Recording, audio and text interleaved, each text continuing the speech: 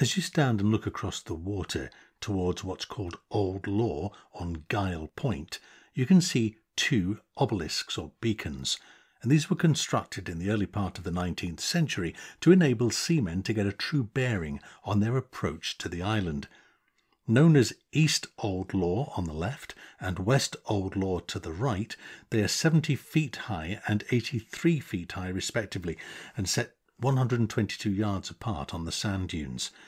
They're built in the shape of elongated pyramids, and originally they had a wrought iron triangle on a metal staff on the top of each.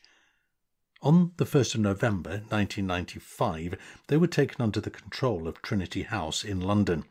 They no longer have their iron triangles on the top, and with the changing currents which alter the channels in the approach to the island harbour, the bearing of the beacons is no longer accurate. And so while West Old Law Beacon, which now bears a fixed light about a third way up its structure, is currently called Guile Point Lighthouse, East Old Law looks rather idly on, without any sense of purpose.